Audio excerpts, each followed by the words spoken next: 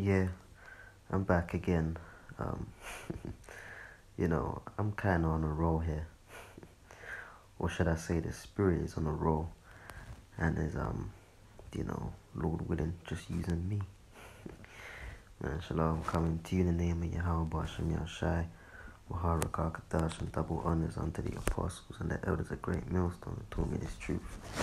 I'm just doing videos on my phone, man, and, I want to get something to eat, and every time I want to get up and, get something to eat, another topic comes, man, and I just sit back down again and put on the camera. So, we're going to go with the flow, man, because the spirit is like that, and I was just thinking, man, the righteousness of the flesh, it's not what's going to save us, man, You got a lot of guys that are concerned about the righteousness of the flesh, man.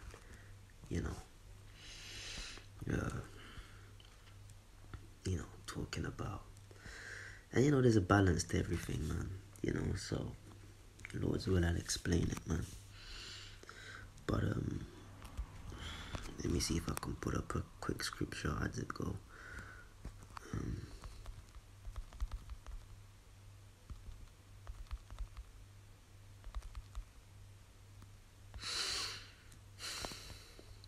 Because you got a lot of guys talking about,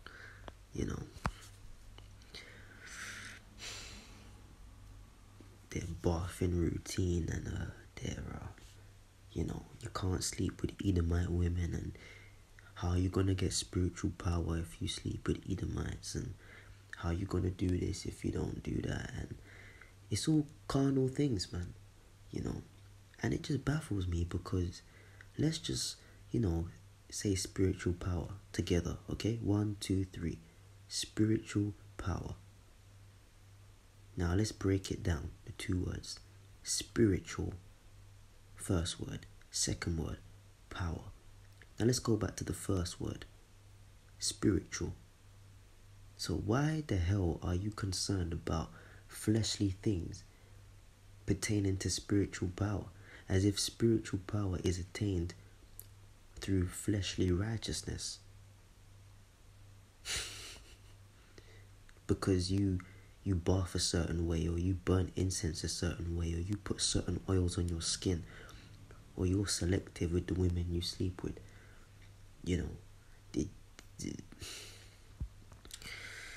that's somehow gonna, give you brownie points up there in the heavens on some, checkboard that the Lord's giving you stickers on, oh yeah, this brother, yeah, he's doing this in the flesh, so I'm gonna give him spiritual power. It doesn't work like that, okay? This is John chapter 3 and 6. That which is born of the flesh is flesh, and that which is born of the spirit is spirit, okay? You want to talk about the flesh as if the flesh has to be in a perfect condition for you to achieve spiritual power. Let's have let's take a look down a, history lane and look at the apostles of old spoken of in the scriptures, which by the way are back here again, but let's look at them in their past lives. Yeah. Paul, okay, the scriptures say that his letters were heavy and weighty, and when the people saw him, they wouldn't think that a man of his countenance and stature could write so powerfully, because you would expect a tall, strapped man, and most likely from that statement, or from that, account in the scriptures, Paul was probably not the tallest, not the bulkiest, but, the Spirit was dealing with him. Why? Because it wasn't about his physical countenance or his appearance.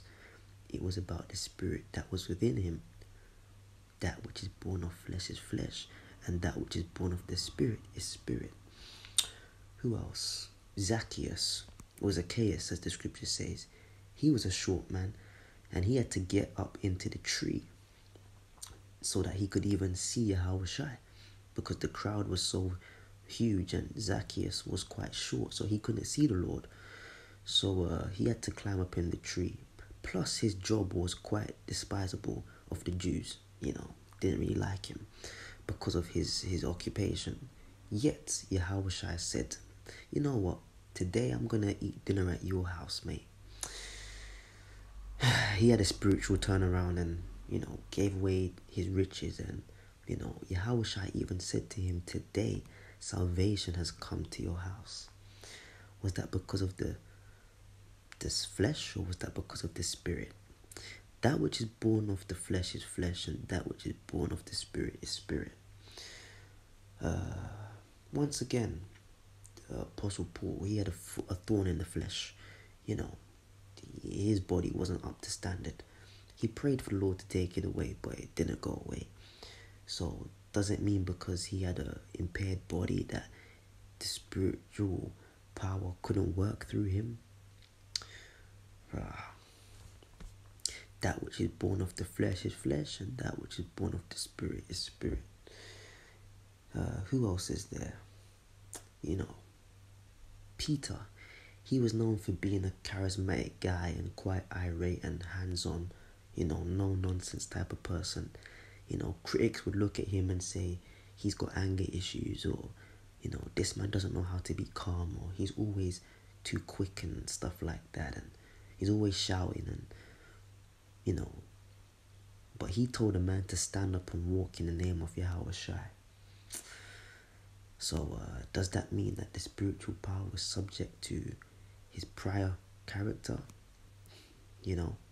Which was transformed anyway? Or was it that the Holy Spirit was dealing with him, so that he could do these things? That which is born of the flesh is flesh, and that which is born of the spirit is spirit. Even Yahushua himself, the scriptures tell us he was a man of grief, acquainted with sorrows. He took on our infirmities, and the chastisement of our peace was upon him. He was a man that was on the earth because he still is and always will be. But whilst on the earth, 2,000 years ago, roughly, just over that, he was a man of sorrows, and grief. He took on our sicknesses and our infirmities. So, we're looking at somebody in today's, eyes of society. They would say he's depressed, or, this man, he's got a mental problem because he believes in, things that he changes, the norm. He does things outside of the box. Maybe we should put him on some meds or something like that.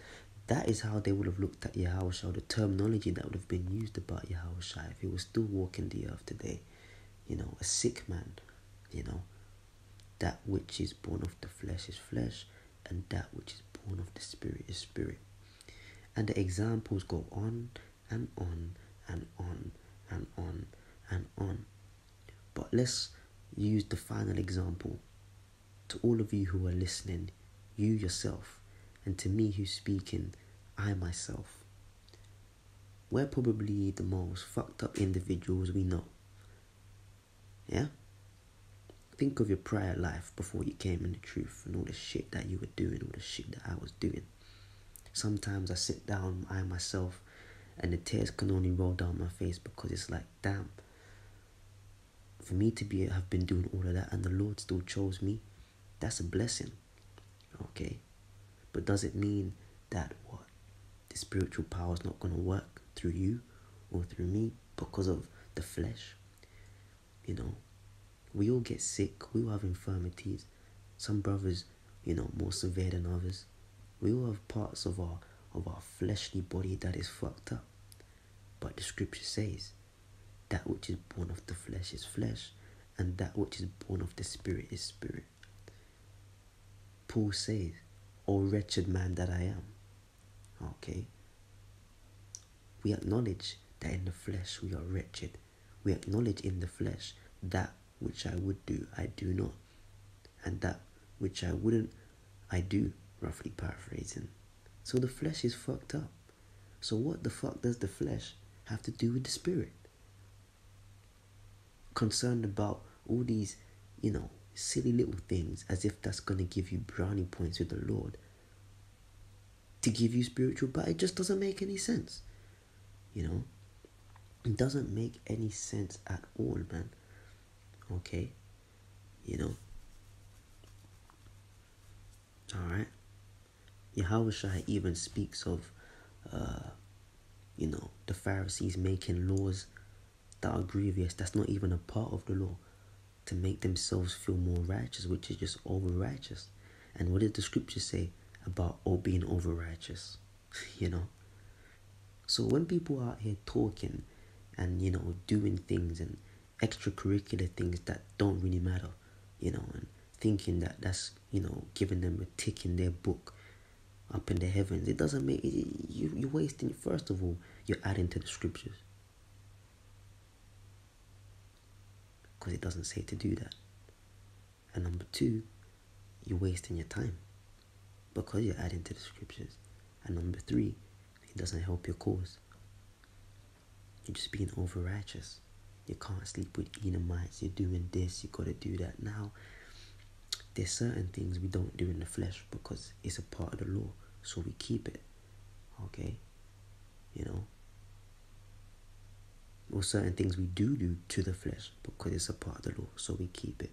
But all this extra stuff that's not in the scriptures, and you making it up because you feel like, don't know who the hell you think you are, but you feel like you're somebody. Everybody's wrong because you feel like you're somebody. Come on, man. Come on. Stop it, man. Read this one more time. John chapter 3 and 6. That which is born of the flesh is flesh, and that which is born of the spirit is spirit. The real question to yourself and to myself is this: are we walking this truth or this path of the truth in the flesh, or are we walking this path of the truth in the spirit? With that, I'm going to say shalom.